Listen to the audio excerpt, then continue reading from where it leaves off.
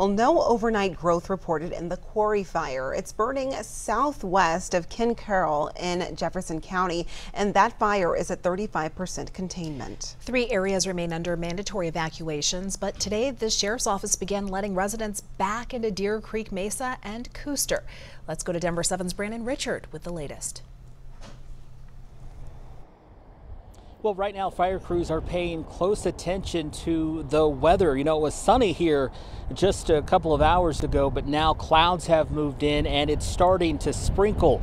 We also saw rain last night here in this area, but Jefferson County officials tell us it really wasn't enough to make any significant impact on the fire, so they are hoping for more substantial rain to fall tonight.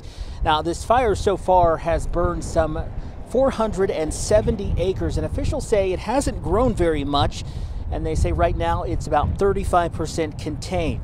The nearly 200 firefighters battling this fire are focused right now on controlled burns. This allows them to clear out vegetation so they can keep the fire from spreading, and they say that process is going faster than expected. And they tell us that is going to help get people back to their homes sooner. But they say even when that happens, even when more people are able to go back to their homes, there's still going to be a lot of work to do.